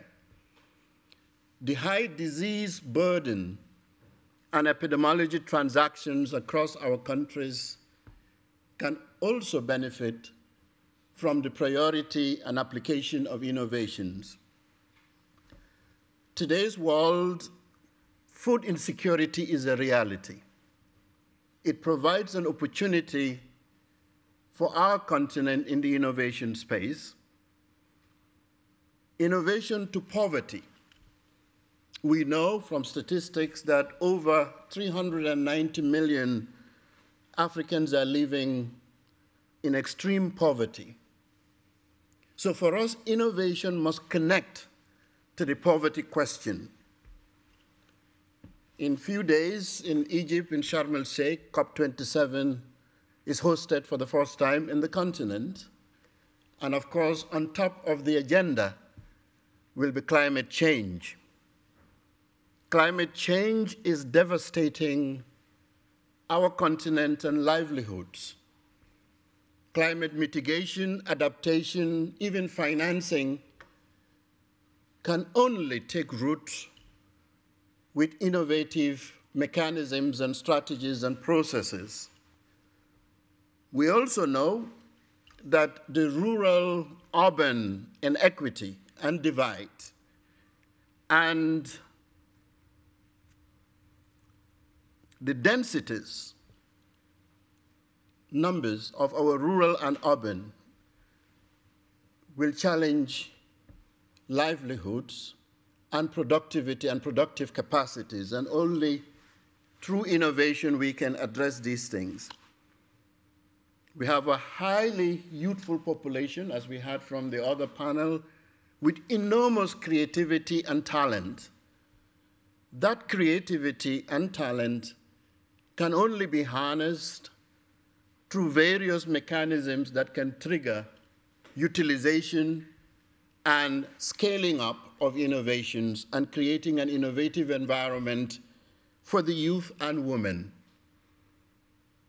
The application, the tremendous opportunities and application of innovative, especially digital innovation in health, in agriculture, in education, in the delivery of services, in process innovation provides enormous opportunities.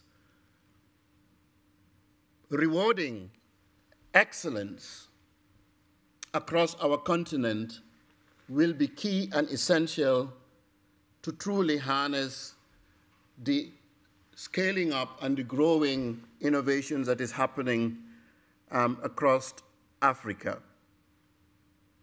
Hubs of dissemination of refined and practical knowledge assets and improved processes to a diversity of ecosystems and value chains to improve the qualities of lives that can create value and create wealth, in my mind, is also essential.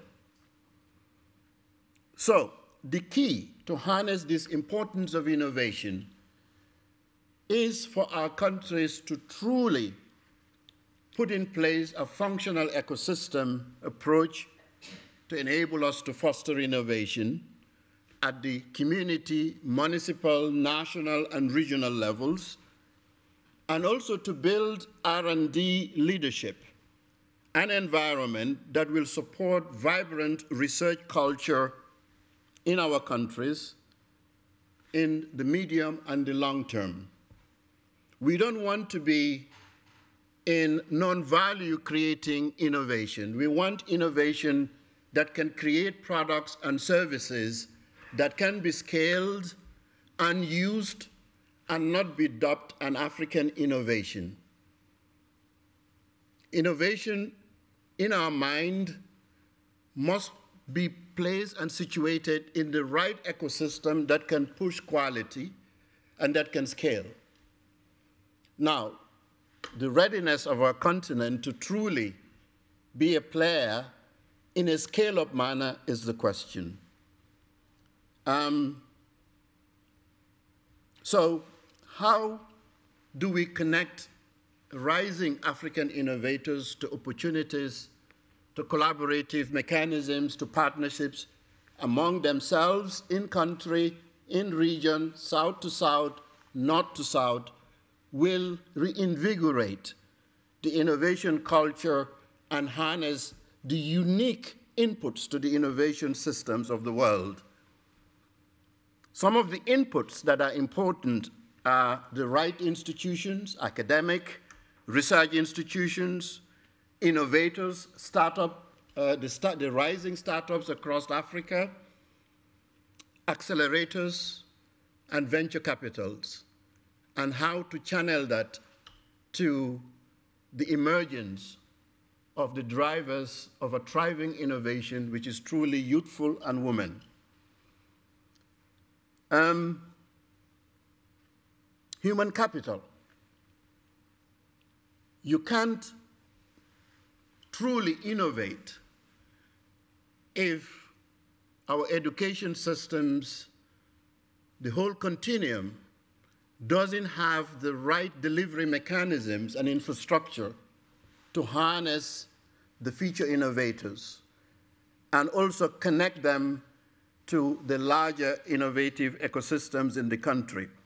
So human capital and skill development for the necessary competent workforce that are needed for the products and services that are created by innovators and for scaling up the number of innovators in various areas that are central to development for our countries that I mentioned earlier. So the producer versus consumer can only be tilted to value the more we can scale quality innovators. Again, infrastructure. And infrastructure here, for me, data and digital infrastructure. We often talk about digital infrastructure, but increasingly data infrastructure must be pursued. We have abundance of data. And in the evolving, innovative continuum of the world today, data is central. The emerging technologies of the world can't have enough data. You can truly harness artificial intelligence or machine learning or IoTs or blockchains with quality data, with the capacity and the capabilities to be able to demystify data and channel them and use them appropriately to address local, regional, community, and global challenges. So we can't underestimate the importance of decoupling infrastructure and know that infrastructure is data and digital and people-centric. So also inclusivity. We talk about inclusivity, we talk about digital inclusivity. You can truly innovate if we have a digital divide across Africa, we have connectivity challenges where billions of people have not been connected in the world and millions of youths can't have connectivity. And it's not enough just to be connected. We have to be connected meaningfully with ubiquitous, secure, resilient, and adequate broadband connectivity so that in the digital space innovation, we will begin to see access and use of high-performance computing, supercomputing, so that our youths can truly create and have the necessary skills. Lastly, which I had when I was sitting at the back, somebody touched on markets, access to markets. Market sophistication, in my mind, is very important. The market dynamics must not be underestimated. The competitiveness and monopolistic structures of markets in our countries must be in our mind for us to unravel the opportunities that our young innovators are driving. And one of the audience members have signaled some of the challenges that some of the innovators continue to have in our countries, even the countries that tend to be doing well in the innovation index of the World Intellectual Property Organization. In addition to market sophistication, business sophistication is also very important in the innovation. The quality of business networks, and I also had some of the panel members talked about supply chains. Supply chains are essential. Intra-supply chains within the country, most of them are not efficient enough or functional enough to support the rising innovation ecosystems and their productions and their services. So how we build these innovation ecosystems to connect to value chains and global value chains and regional value chains are essential and connected to the market question. The linkages are also very important. And I will also end by saying the outputs of innovation are as important as the inputs.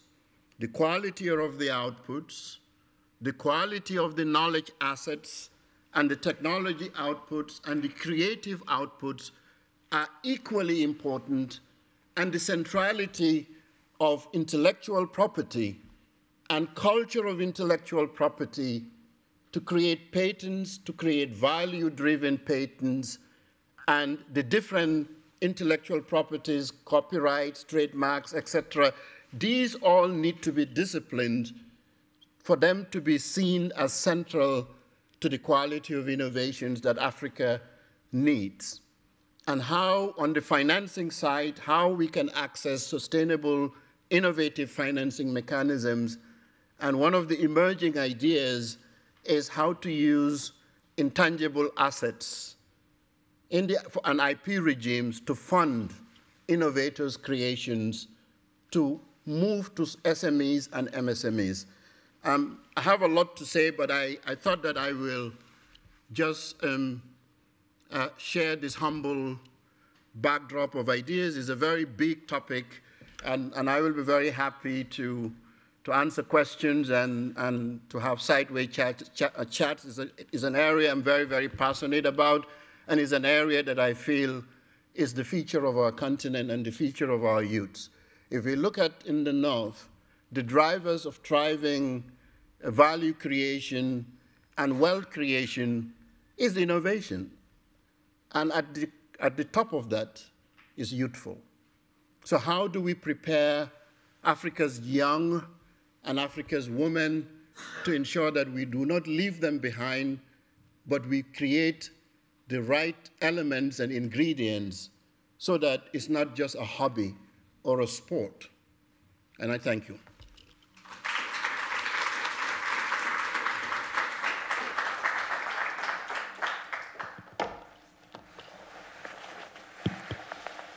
Thank you so much, Ambassador and Professor. I think that was very enlightening. And before I open the, the floor to some questions, I see a lot of, maybe I'll say convergence between what Madam Pamela mentioned in her keynote, especially around three things. One is around, she talked so much about green growth. And you mentioned about the issue of sustainability and how we have to, make sure that the growth we want to do and the innovation is sustainable. She had also mentioned about, inclusive growth, and you brought in the issue about inclusivity and also like the inequality and inequity that we are seeing on the continent.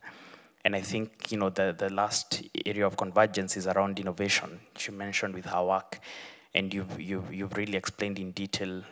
So I'll just ask two questions, off script, because I think you've already covered a lot of what we would have discussed. Is given the landscape as we see it, and your work on the continent, what are some of the things that you think we are doing wrong? Because it's very easy to say we need to do this, we need to do this. The question is like, are there things you think we need to stop doing? And then I think the second question, just to tie them together, given your experience, private sector, I've seen, like your work with Zenith Bank. I've worked with them, but in Nigeria. And seeing you've also worked in academia to the level of Vice Chancellor, and now you're in the diplomatic community. How can we achieve fluidity between all these sectors and make sure what we are doing, say at the Graduate Institute, being an academic institution, actually has a role to play in the private sector or in international organizations? So it would be very nice to hear what we need to stop doing and how to achieve that level of fluidity in terms of innovation. Thank you so much.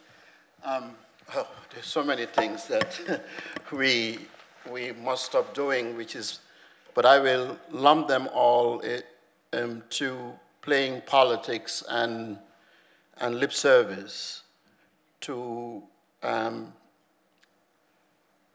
aspects of humanity that is central to human survivability and human livelihood. We tend to play politics on science and innovation, which ought not to be.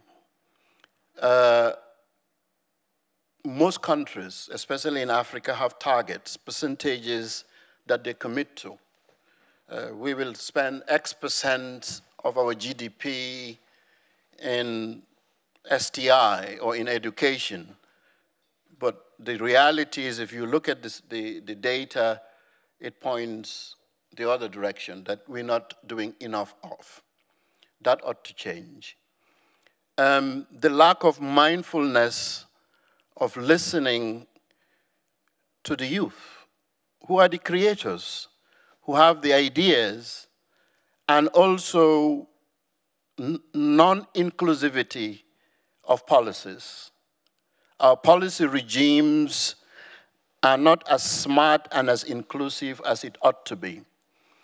If you look at the digital space, we've been talking about digital divide for as long as I can remember. We've been talking about connecting the unconnected for as long as I can remember.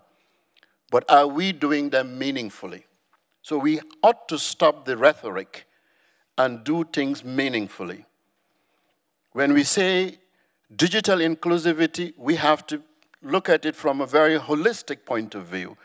It's not only addressing one aspect of humanity, meaning youth and women, which is important, is a priority, but you have the disabled, you have the marginalized and the vulnerable, you have the physically challenged in our society, who are often forgotten when we say we are going to solve these through digital divide or through social or digital inclusivity. If we think for a moment, the opportunities, if we truly look at this holistically, that these innovations, if they are accessible, affordable, and adaptable, and truly reaches people meaningfully, how it will transform and uplift their lives.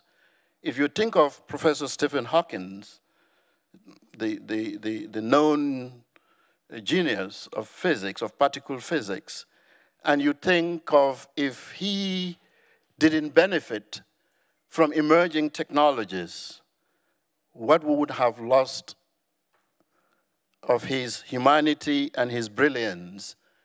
And you can also imagine how many people are wasting away when, if inclusivity was truly holistic in the application and access and use and affordability and adaptability of many innovations, whether it is in health or otherwise, how livelihoods would have changed.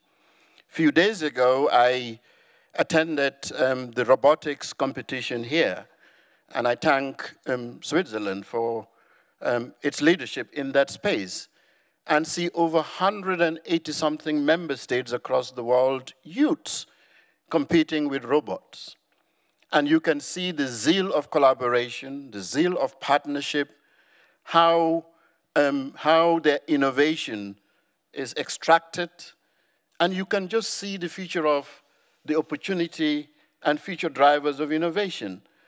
So if we take that simple example and infuse it into the ecosystem where robotics are affordable, accessible, usable by the boy or girl in the remotest village across Africa, you can imagine how that can tickle the imagination of that young person to begin to look at local, contextualized realities that needs to be solved, and that person growing with that mindset, what innovations and creations that person will offer to their communities.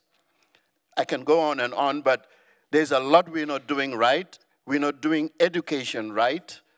Most of the education ecosystem across Africa and the global south literally collapsed.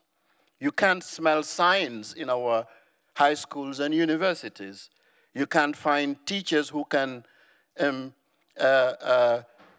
excite the young people to be attracted to sciences. And how are we going to be at the production side and the value creating continuum of innovation if we can truly scale the number of young scientists and emerging scientists? The outliers that we produce, we frustrate them. What do? They go to the other world and we lose.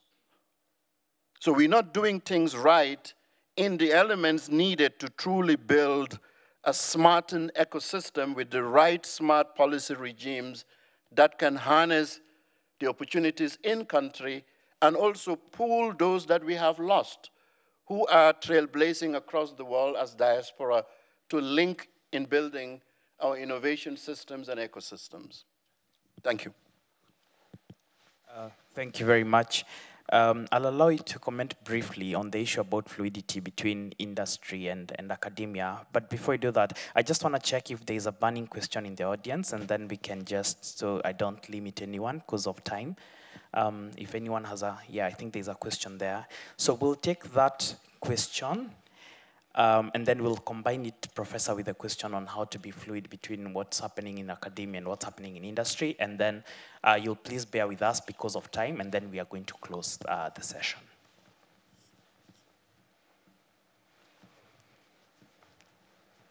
Please tell us your name and your affiliation, please. Hello, Nash Sabanimpa from Vision Asset Management. Thank you very much for this very engaging chat. Dear Ambassador, I've got a quick question concerning capital. Access to capital for young entrepreneurs and startups. What I've seen is that even the startups in Africa are now relocating and re-registering their companies in places like Delaware in order to attract VCs. How can we retain them in Africa and create an environment where you can create a company and actually attract VC and capital into those startups? Thank you. Thank you. Just quickly, that's a very, very important question because science and innovation cost money. And you can do that by re-architecting the financial value chain and ecosystem in our countries.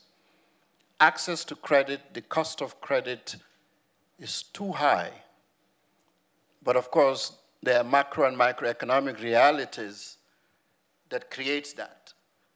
So the entire government machinery and processes and policies needs to be tamed. Better policy regimes, better discipline of the actors and agents across our governments with financial discipline can begin to enable the financial architecture to be able to reduce the cost of capital. I will also say that policy regimes are very, very important. And also government intervention. The government needs to be mindful that it's not a cost, it's actually an investment to create funding mechanisms that are sustainable, that are innovative, targeting innovative youths and other actors and agents who are in that space addressing challenges that have potential and not fear of loss or of failure. So R&D is very important, funding it, having government funding science, government funding startups, government funding creation, government funding creativity. The diaspora who are outside, who are opportune to come back to the continent and create the culture of access to capital. Collaboration with multilateral organizations and funding agencies that can channel support to our governments, technical assistance, but targeted to creation, targeted to youth of proven concepts that can be evidence that have potential to scale. If 90% fail, it's okay. So our mindsets have to be shifted. It's not an easy answer, but through partnership, through collaboration, through private sector, through removing the barriers of investment, and also create the market situation so that access to capital can be seamless, but more importantly, government creating funds and grants that are easily accessible by competent youth in this space. Thank you so much, Professor, for those insights. As you can tell, he's very passionate about this topic, and I'm sure we can catch him during the lunch break. But in the interest of time, allow us to stop here, and thanks so much for the organizers for organizing this particular topic and session to be part of the summit. Please join me in thanking Professor Muhammadou.